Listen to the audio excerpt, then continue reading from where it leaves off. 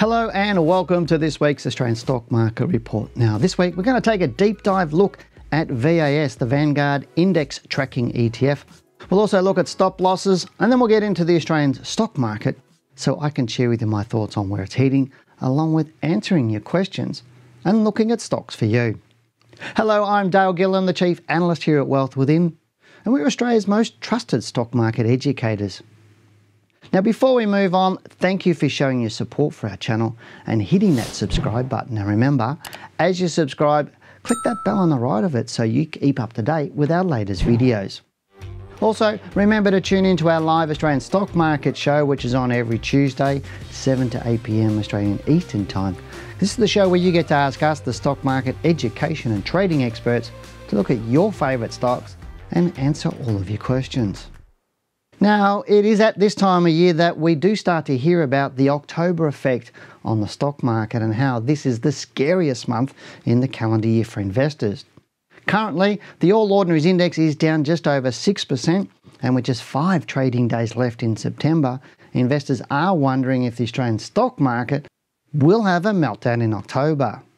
To fuel the fear, the stories will be written about the Black Tuesday crash in October 1929 and the Black Monday crash in October 87. But is October really a month that investors should fear? Looking at the data over the last 40 years since 1982, October has closed down 14 times, which means statistically October is likely to rise 65% of the time.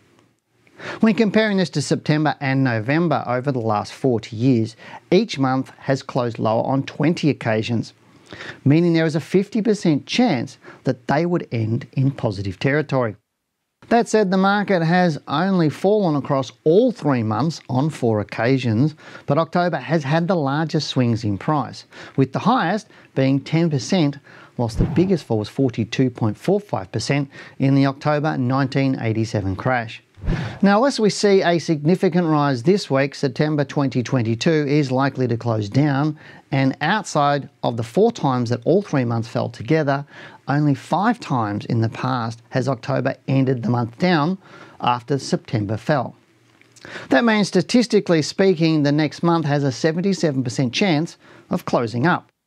Looking at more recent history since 2000, following a down month in September, October has only closed lower on 3 occasions, one of which was during the GFC, while the others occurred in 2000 and the most recent in 2018. Given this is an 86% probability that October 2022 will close up for the month. Now, whilst I'm not ruling out that October could end in negative territory, the statistics indicate that we do not need to fear October.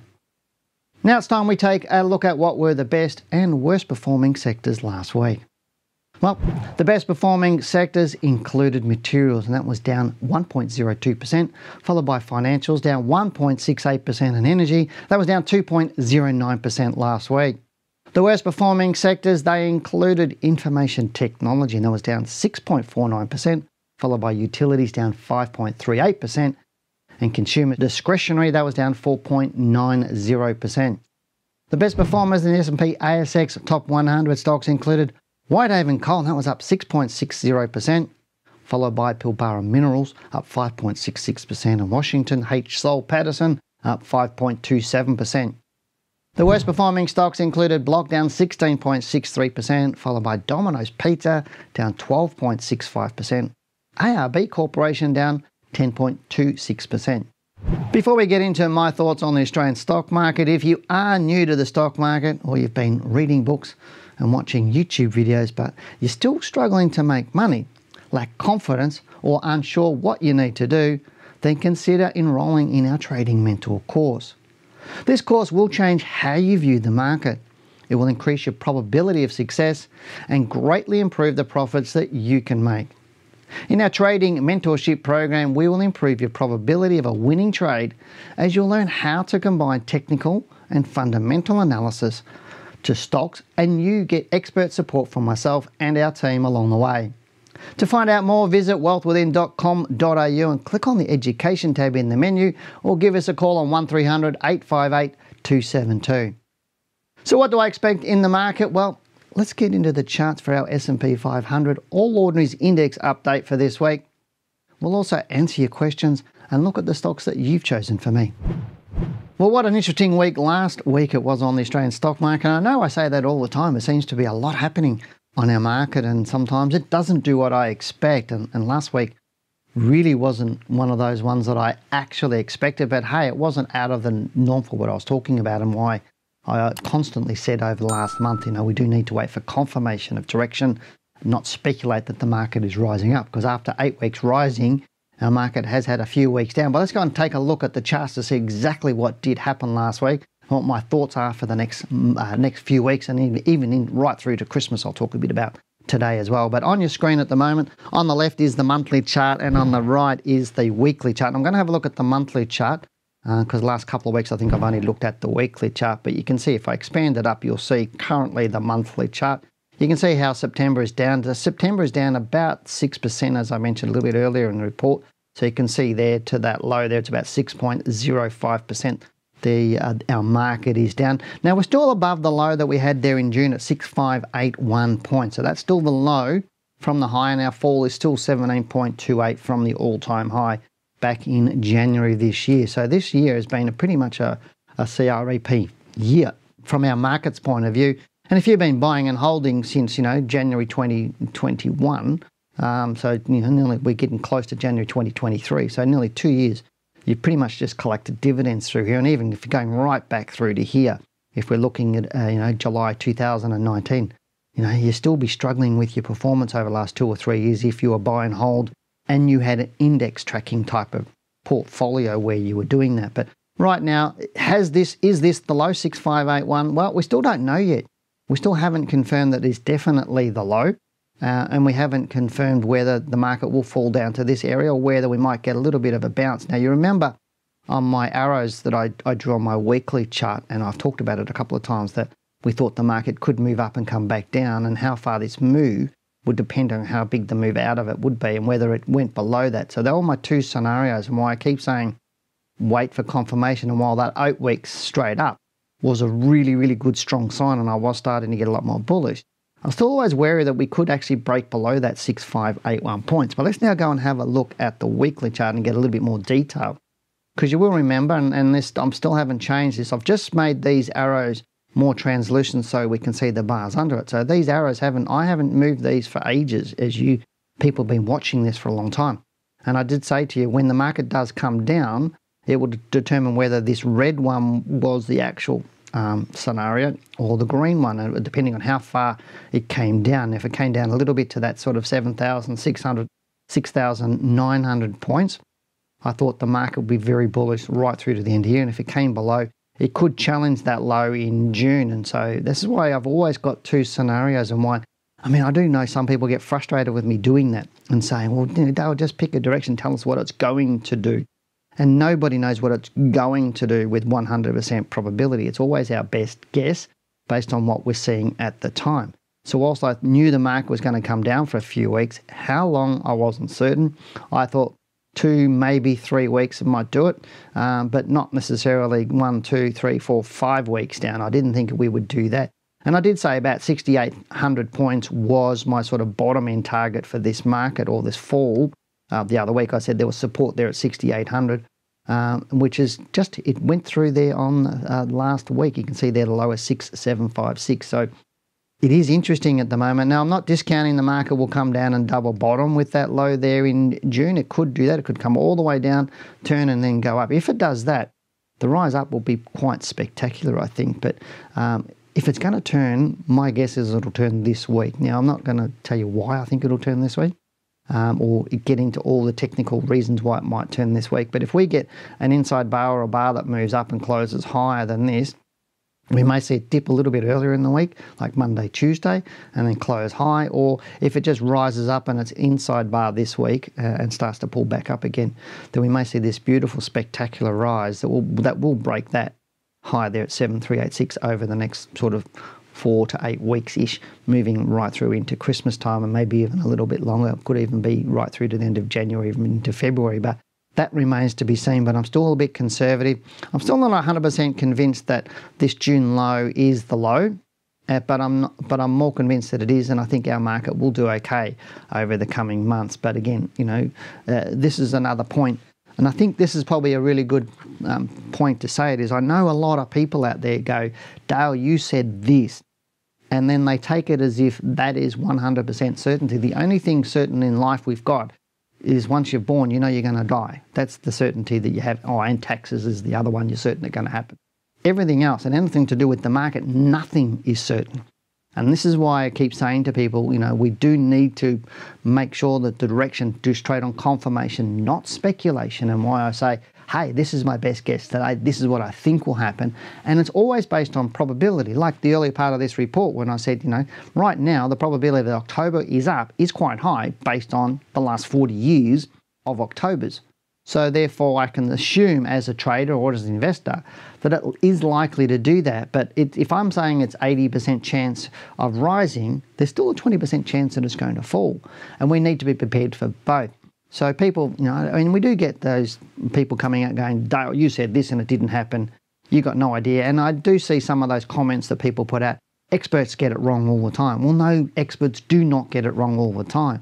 It's just that your expectation is that they get it right 100% of the time. And when that's not met, you have unrealised expectation. And when you get unrealised expectations, that leads to resentment. And that's what people do. And to me, you see that skepticism all the time, in YouTube all over the place. Somebody thinks because somebody said something that it must happen, and when it doesn't, they just think that person doesn't know what they're talking about. But experts get it right most of the time. If you can get it right 60% of the time, you're pretty good. If you can get it right 70% of the time, you're pretty good. But I think, Jenny and I get the market right pretty much 80, 90% of the time. We get pretty much what we're talking about. It may not be exactly like we talk about, hey, a peak's coming soon, like I was talking about with the 8 weeks up.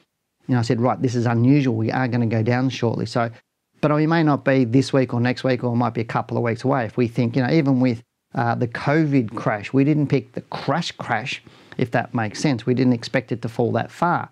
But if you look at our videos in the weeks before that, we're saying the market's going to come down. Well, I thought sort of, 10%, maybe up to 15%, that was about it. But then COVID happened. And if COVID hadn't happened, that's probably what would have happened. But COVID was an event-driven type crash, not an economic thing or not a normal cycle thing. So we do get it right most of the time. But the point I'm saying to you is, and probably the important thing is, don't 100% trust any expert, whether they're a broker or a fund manager or anybody else, because we're humans. We have beliefs, we do make mistakes at times too. Always know yourself what you should be doing. But again, it's also one thing I teach our traders is you are 100% responsible for everything. If you invest, you're responsible. If you don't invest, you're responsible. If you make money, you're responsible. If you lose money, you're responsible. And you need to take that attitude. So look at what the experts are talking about, look at the market, look at what's telling you, and then make your own decision. And don't point the finger at others if it doesn't go the way you want it to go. But that's really my take on the All Ords at the moment. As I said, to me, over the next few weeks, if it's going to turn, I believe it'll probably turn today. Not today, this week, sorry. And we'll have a close up this week. If it keeps going down this week, we'll probably at least best double bottom with the low in June. Otherwise, we might fall through that. But I don't think we're going to fall through that too much. Either way, I think the low is very close. It might happen in the next few weeks. And then our market will start to move up. But if it does break that June low, I'll have to reassess what I'm thinking at before Christmas, or what the rise is before Christmas. But if it does start to trade up this week, then I think we still could challenge the all-time high, sort of in around by Christmas or even into January, that sort of period. But again, it's irrelevant. What we need to do right now, if I can get my mouth to work, is just confirm direction first, stay out of the market until we understand direction, and then go with that direction when it does start to turn up and confirm to us that it's moving up. But that's it for my take on the market. Now we'll get into your questions. Now, the first question we have today is from Jiaosu. I think that's how you say it. And please excuse me if I didn't pronounce it correctly. Jiaosu, I believe it is. And it's really sort of how do I explain it? We've had a couple of questions over the last couple of weeks regarding index ETFs, and specifically one called VAS, and somebody mentioned and asked me a question. Well, I talked about index ETFs And then somebody asked me a question on VAS, and then Xiao Su has come back with another question. So what I've gone and done is done a little bit of research to show you a whole lot of stuff here. And I'm going to preface it, before I actually read the question, I'm going to preface it to say this has nothing to do with VAS itself, if that makes sense, or Vanguard, who is, it's their index tracking ETF. And it's not necessarily, and it's not from a point of view that I don't, I'm against ETFs. I'm happy for people to invest in ETFs as long as they understand what they're going to do. But let's get into the question now, and you'll understand what I'm talking about here. Xiao Su says, "Hi Dale, thanks for the show. I really like it. However, I do not quite get your point about index funds. For example, if people are panic and trying to sell VAS, isn't that the same thing as selling BHP, or CBA? VAS just means 300 stocks in the ASX. I do not see the difference between selling BHP and VAS if shareholders are panic. If VAS reaches the bottleneck you mentioned in the video, then BHP will have the same problem. Thanks again. And what I want to do here is, just before I get into answering all these questions, is BHP is a stock. VAS is an exchange traded fund. That's completely different. So one is you're buying a company and you're buying assets in a company, BHP, CBA, whatever that are. And that company has assets that the company owns, and it has a board and it runs, and it's deriving revenue from whatever it does, whether that's a goods or services, or in the terms of BHP, it's obviously mining iron ore and other things that it does, and CBA is financial institution that provides services in that. So that's one thing. So a stock is different than an ETF. So whilst an ETF is exchange traded, which means it's quoted on the ASX, and you can buy units or shares in that fund through the ASX. The fund is actually a managed fund that's run by fund managers who manage multiple different funds. So Vanguard is a huge corporation that runs many different funds, not just VAS. BHP is BHP, that's what it does. So BHP even and CBA and those big stocks, you can always buy and sell those freely all of the time, because funds like VAS buy BHP or sell BHP. So that's a huge big difference to me. So you've always got multiple different funds buying and selling stocks like BHP and CBA, because they have different mandates that they run.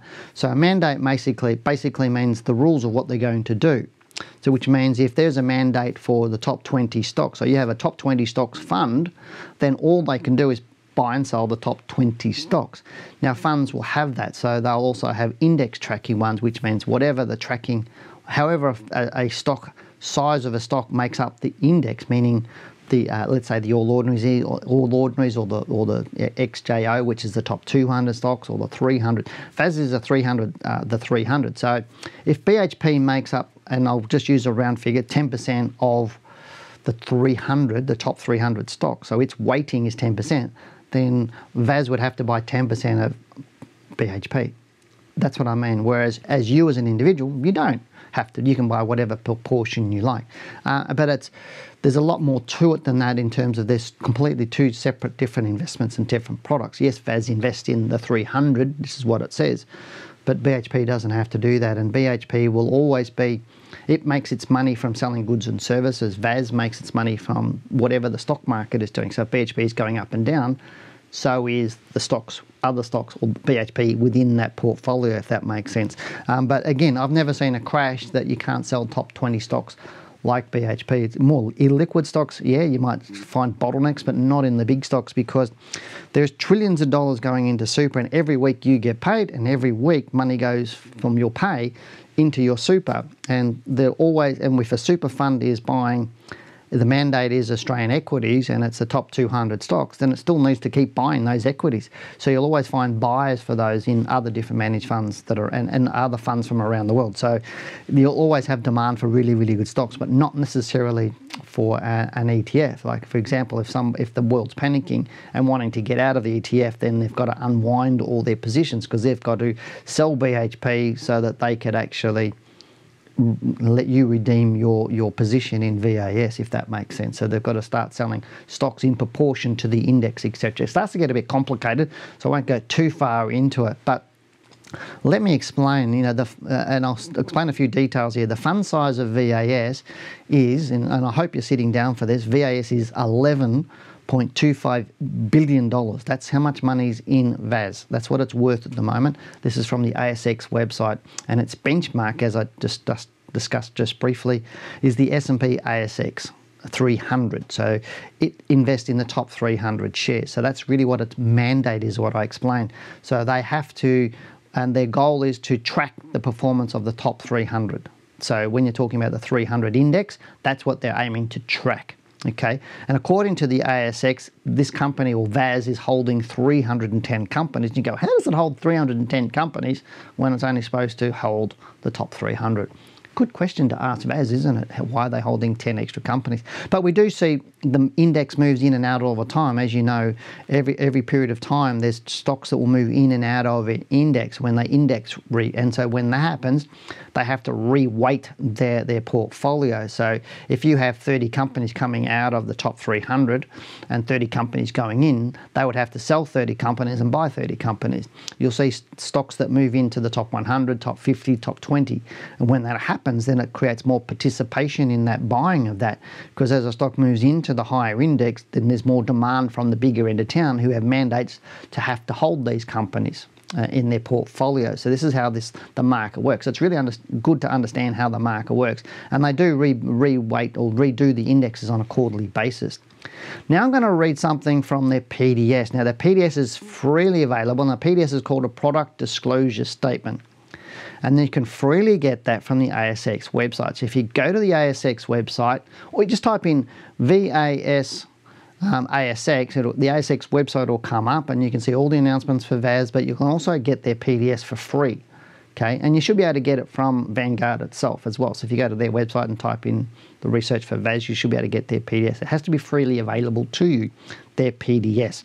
And the PDS is how everything works. And I can guarantee, well, I can speculate that most people that are who are in ETFs at the moment have never taken a look at the PDS. And I would say that's probably 80, maybe 90% of people have never read the PDS, or if they have, they've just opened up, looked at the fee section and closed it down. That's pretty much what they do. And if you own ETFs right now in your portfolio, ask yourself, have you fully read the PDS? And most of you will be sitting there going, no, I didn't. And I go, that's my strong recommendation, that if you're in an ETF, regardless of who the ETFs, whether it's a Vanguard one or Beta Shares or whoever it is, read the PDS. If you're in a managed fund, read the PDS. If you're in any type of managed investment, read the PDS. Because unless you understand the positives and negatives, the risks you're associating with that investment, how do you make a proper investment decision? Just because it's the top 300 shares doesn't mean you should duck your head. Because this is what they call an over-the-counter type product, is somebody's managing that for you. Whereas BHP, you're buying the stock itself, and obviously it has a board of directors, and being a shareholder, you are owner of that company. With Vanguard, you don't own Vanguard. You're just an investor in one of their ETFs. That's what you are. So you need to understand that. So quoting from the PDS, so as I said, go to the ASX website, download the PDS or open it up. It's about 40-something pages. And it really will help you understand the details, what is happening with Vanguard and that ETF, and how they will deal with you, how they charge their fees, etc., etc., etc. So you really do need to really look at that. But as I said to you, you really do need to understand what's in that PDF. So as I said, Vanguard's $11.25 billion, so it does take up a huge chunk of money, or it's a huge big fund. So in the PDS it says the Vanguard freely, what you can freely get from the website.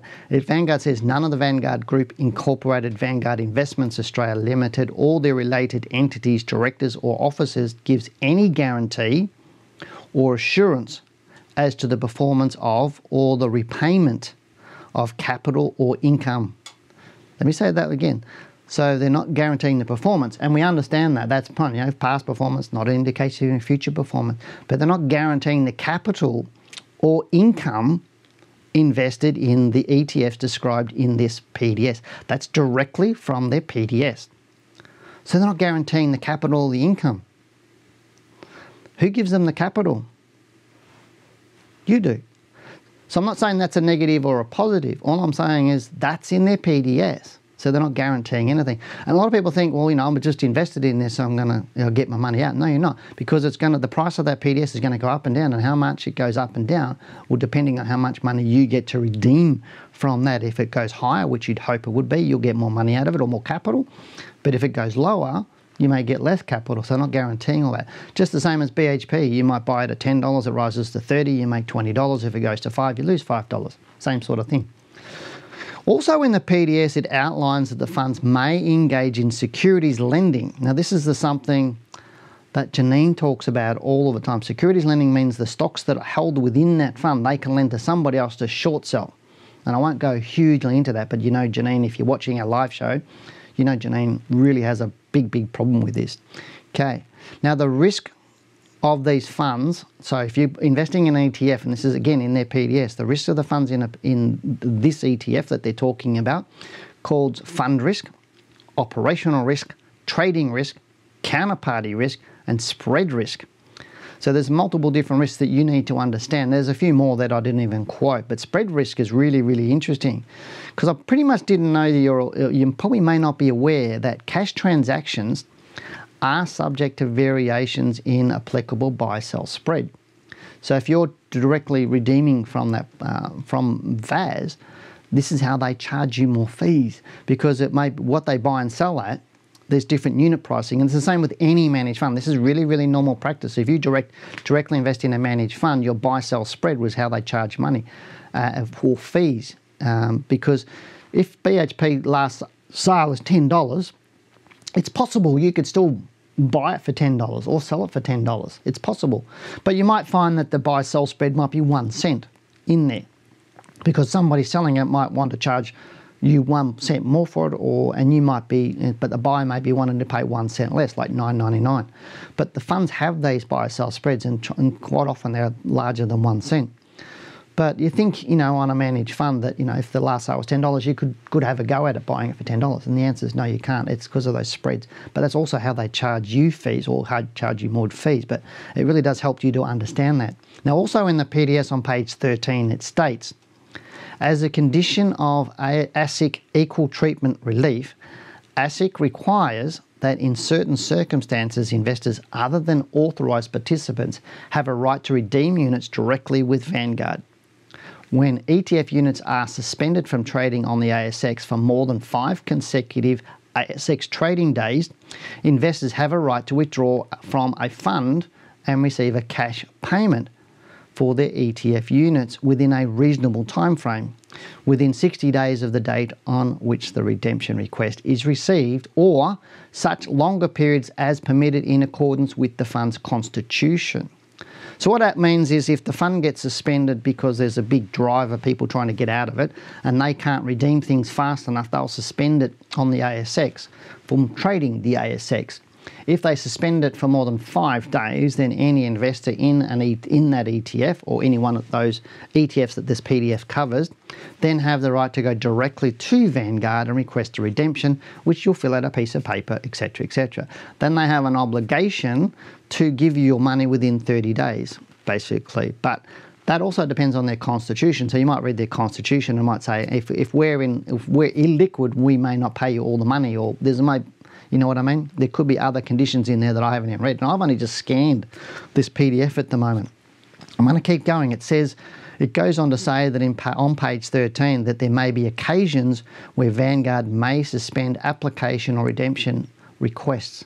So even your redemption request, again, it has to have these other rules first. If it's suspended for 5 days on the ASX first, it may even suspend redemption request so that they can get some liquidity in the fund, etc. This is what happened with the real estate funds back in the GFC.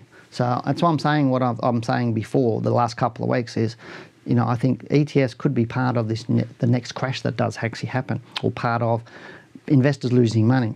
Now, for example, this may occur, this is still reading from the PS, this may occur around end of distribution period when Vanguard is calculating and paying the distributable income for the relevant period and during ASX settlement holidays, or where there are other factors as determined by Vanguard which prevent the accurate calculation of unit prices. What would prevent the accurate calculation of unit prices? That would be a market crash, because the market's moving down so fast, trying to revalue unit prices on a millisecond basis would be pretty tough. And then obviously unwinding positions and selling positions and all sorts of other stuff that they have to do to work out what you're going to get in your redemption or how you're going to do things. That would be pretty tough. And if they suspend it and the market's falling, if they suspend trading on it and the market's falling heavily, then it sort of compounds that sort of stuff. Again, I've only just briefly read this PDF and skimmed it pretty much. Now, I've just used VAS as an example, and this was because it was the original question that I asked a couple of weeks ago. And I'm definitely not saying there is anything wrong with VAS or with Vanguard. I'm only saying that if you invest in an ETF or any other managed product, then you should be really, really aware of what exactly that product is. And most people just think they're buying a stock, and they think they're getting wide diversification with an index tracking ETF with 300 stocks in it. No, you're not. You're getting one. You're dealing with VAS. You're dealing with Vanguard. That's what you're dealing with. So it's basically the same as buying one stock. Is it the same as BHP? No, it's completely different than BHP. I can guarantee you on any crash, you'll be able to sell BHP shares. But on an index tracking ETF or a managed fund, I'm not 100%, I can't be 100% certain going, yes, you'll be able to withdraw your money at any time on any index tracking ETF. Or any ETF for that matter. But again, I'm not saying don't invest in those. All I'm saying is invest with knowledge. Invest knowing what could happen. And as I was saying the other week, and what we're talking about with Janine, when you start seeing a lot of borrowing on the market, it's all going into index tracking ETFs because people love them. And you saw how big VAS was, the billions of dollars. It was 11 point something billion dollars. That's massive. If that grows 200-300%, how are they going to handle all the redemptions coming through if people are panicking about the market? And you can't tell me they won't panic about the market, because they did during COVID, they did during the GFC, and they will do so again. And because you can hit buttons on a keyboard and try and sell, there's just going to be a huge pipeline of sell orders coming in as people panic, and you're going to see these institutions suspended from trading. And if that goes on for more than 4 or 5 days, then there could be issues. That's all I'm saying, is just make sure you protect yourself. So again, a long-winded answer to a question, but hopefully it answers a lot of your questions. But also what I do hope is it brings up a lot more questions for you. And I really hope it makes you go look at all the, if you are in any ETF, just go and read the fine print, go and read the PDS and understand, highlight things. And if you don't understand something, ring the ETF provider itself. Ring Vanguard, ring BetaShares, ring whoever it is, and ask them what that actually means, and really get the detail, because who's your money? Who trusts your money? Or who trusts them? So, to me is, don't put your trust in everybody else, is understand who controls that money, and that's you. And if you make it or lose it, it's your fault. So that's all I'm saying, is just make sure you fully understand what you're doing. But I'll wrap that one up and go into the next question. But thanks for asking the questions, and thanks for trying to get more out of us. Now, the next question we have is from Ross, who says, great show, Dale. Can you please have a look at AGY and provide a comment on its likely direction? So I'll go and have a look at AGV. That's on your screen right now. It's called Argosy Minerals. It's going up. That's pretty much what it's doing at the moment. How long it's going to go up, I can't really tell you how long it's going up without doing a lot of research. But you don't tell me whether you own it or or you're looking at buying it. If you are looking at buying it, we're talking about, this stock has risen very, very, very strongly since March 2020, the COVID low, and you can see there 2,200%. It's broken through that all-time high back there at 56 cents. It's come off a little bit over the last week. There you can see a little bit there on last week. We've had 2-3 weeks up, a little bit weakness. That doesn't surprise me after an all-time high. Like often I've said there before, when your stock breaks an all-time high, you get this vacuum that gets sucked up for people wanting to buy it once it breaks through that, and then when that exhausts, it drops back a little bit.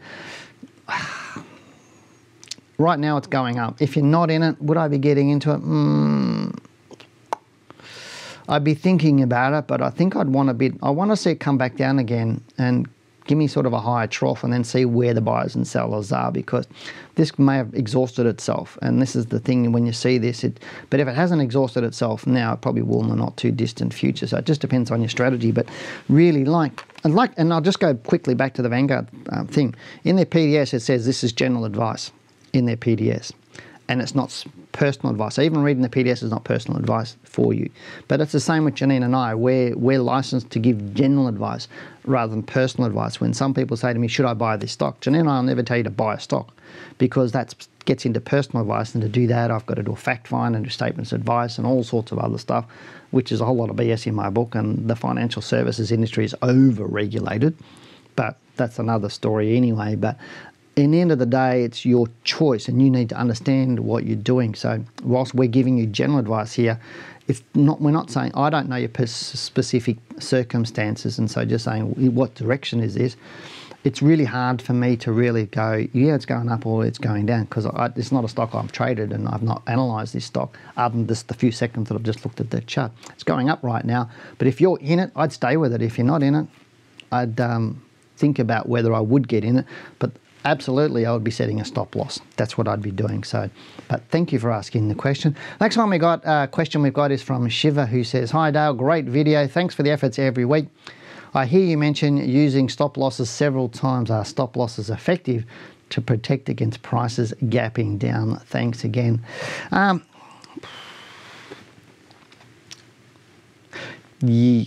was about to say yes, and you can't just use a blanket statement yes or no on that one, because if you're getting stocks that you own gapping down on you and gapping down heavily, that they gap down through your stop losses, then there's one thing happen, and Janine and I talked about this on a live show, I think it was last week and maybe the week before, is that you're picking the wrong stocks or you got the wrong entry. Your analysis is incorrect and you've bought in when you shouldn't, or you're picking the wrong stocks completely.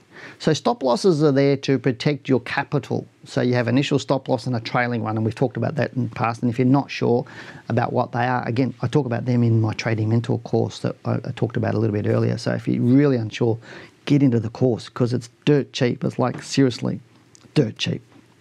And if you are spending a lot of time watching YouTube videos and reading books and are still confused, how much do you get paid an hour? And it's like, seriously, just do the Trading Mentor course and we'll sort all that for you. But what I'm saying is if you're getting stopped out, your stop losses aren't going to protect you if you're picking crappy stocks and low liquid stocks that might gap around 20, 30, 40%, that can just go bang. And it's really not going to protect you in that sort of circumstances. So wrong stock. Other times we constantly see on these questions that I get on Monday, and obviously what we get on the Tuesday show, we see a lot of people buying into a stock completely at the wrong time, and that's another situation where you might get some gapping down. So the answer is sort of 50-50. If you're doing the right analysis, picking the right stocks, then you'll never have to worry about it. Stop losses will protect you pretty much most of the time.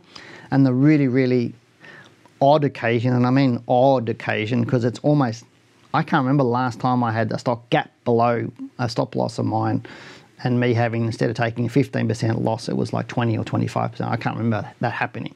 So that's what I mean, is you have the right analysis and buy the right stocks at the right time, it's not an issue to you. And stock loss, the answer is absolutely stop losses will protect you. So that's what I'm saying, is it's not just a really simple answer. As I said, if you are experiencing that sort of thing where the stocks are dropping below your stop losses or gapping below them heavily, that means, again, to me, that tells me two things. One is either you have your very low level of knowledge and analysis skills, or number two, you're just getting if you've got high levels of knowledge and skill, then you're just trading the wrong stocks. That's pretty much, I would pretty much guarantee that's what's is happening to you right now. But great question, and keep asking the questions. And thanks to everybody for sending in your questions. But unfortunately, as is the case every week, we just can't answer everybody's questions. So, but remember, the best chance to have your question answered on this show is to publicly subscribe to our channel and then type your questions down below in the comment sections. We do love that.